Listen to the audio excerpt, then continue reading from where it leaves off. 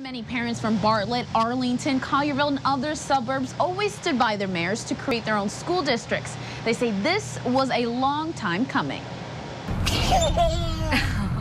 Things are looking up for the Porter family. Not only does little Jackson turn 1 today, happy birthday, So thank you. but Tennessee Governor Bill Haslam signed House Bill 1288 into law.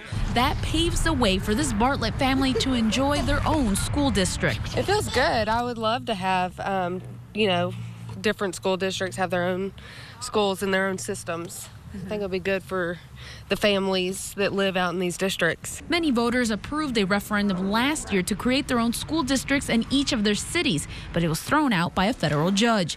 Now with the governor's signature, people are excited their vote will matter this time around. Fabulous idea. Why? Way overdue. It's just people wanting to control their own districts. That's understandable. It's interesting. It's exciting to see what's going to happen with that. We were really pleased this morning when we got the news. We won't be electing school board members until November.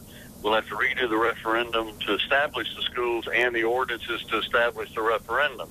So we've got a lot of work to do between now and November. As the suburbs work out the kinks, Rachel Porter remains hopeful that everything will run smoothly by the time 1-year-old Jackson is ready for school and for his unborn brother. Another little boy on the way. Yes, so this actually is a great thing for us.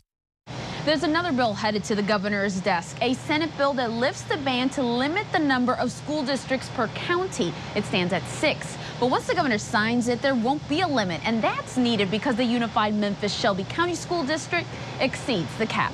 Jackie Orozco, CW30 News.